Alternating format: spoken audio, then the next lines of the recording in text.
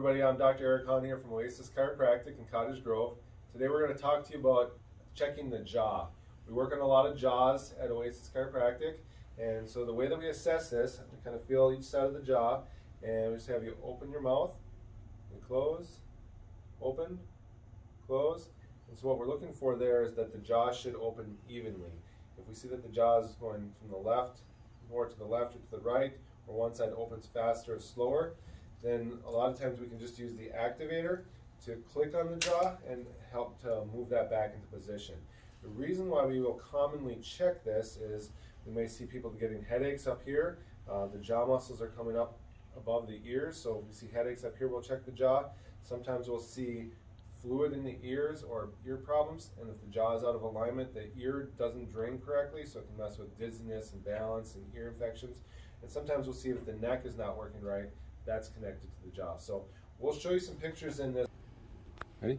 All right, so we've got our Netter anatomy textbook here, and we're just going to look at a couple pictures here. So this shows us what the jaw looks like, the structures of the jaw.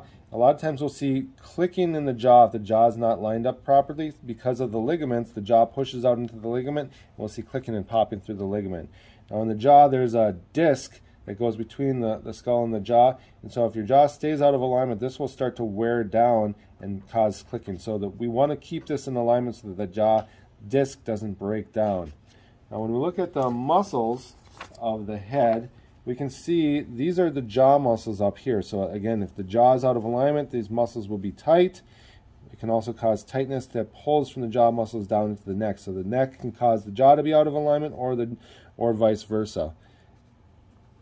And that can all cause headaches. When we look at the ear, we can see the small muscles of the jaw go right by the inner ear that allow the ear to drain into the back of the throat. And so if the jaw is out of alignment, this gets tight, the ear doesn't drain right. And so then what happens is the fluid can build up in the inner ear here because it wouldn't drain right into the back of the throat. And this is the structure here that helps you with balance.